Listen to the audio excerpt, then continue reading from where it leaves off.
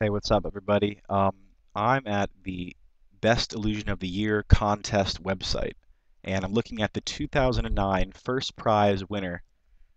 This is an optical or visual illusion, and I'll put the link in the on the side of the video here, so you can go there because my screen capturing software uh, for this computer is not fast enough, or doesn't get a high enough frame rate to give you the illusion. But I'm going to give you a basic idea of what I would like people to do and give me some feedback on.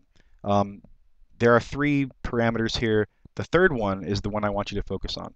So play around with the illusion, then actually go to the website on your own computer and don't rely on this video. This video is too choppy to give you the illusion. But go to the website and do this. The speed is -12 when you get there. That's the default value for that parameter for speed. When you look at it veridically, when you look at it straight on focally, the disk falls, as you can see, in a straight vertical line, right? That's just like that.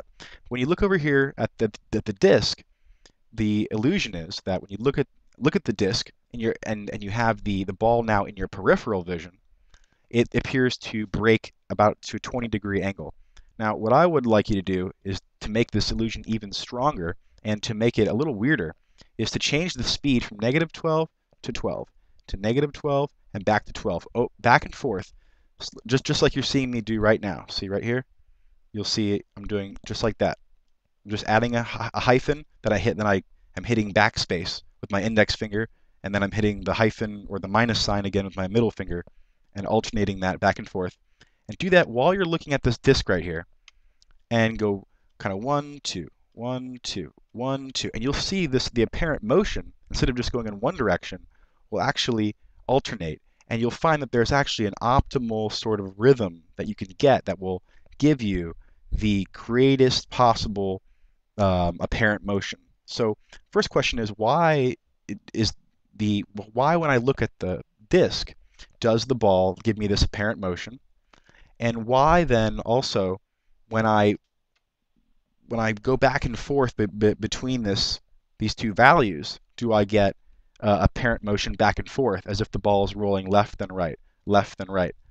And third, why is there, I think this is the most important question, the most revealing question would be why when I go back, forth, back, forth, back, forth really fast, do I not get quite the illusion, but I can kind of feel it out between your hand hitting the keys, between the minus sign, backspace, minus sign, backspace, between your hand alternating between the keys here, and the apparent motion in your peripheral vision of the disc going left, right, left, right. Appears to be like kind of like an optimal rhythm that you can get that will give you the most apparent motion. It will kind of give you it'll make the disc break as far as it can to the left and then as far as it can to the right and then repeat back and forth. You'll find that rhythm really quickly. That sort of 1, 2, 1, 2, 1, 2, 1, 2. So try that out. Let me know if you can answer any of those three questions. Whether you can, I mean, you can use a common sense explanation. You can get creative and use whatever kind of explanation you want. Other kinds would be like a physiological, uh, you know, or anatomical structure of the retina and brain sort of explanation, or a phenomenological description of what exactly is going on. Or you can also try to vary these parameters here and see if you can get some other cool effects. But just give me some feedback here. I think that'd be fun for us on YouTube to try to figure out exactly what's going on in this illusion. And again, I'll put a link to it on the side. All right, thanks a lot. Bye.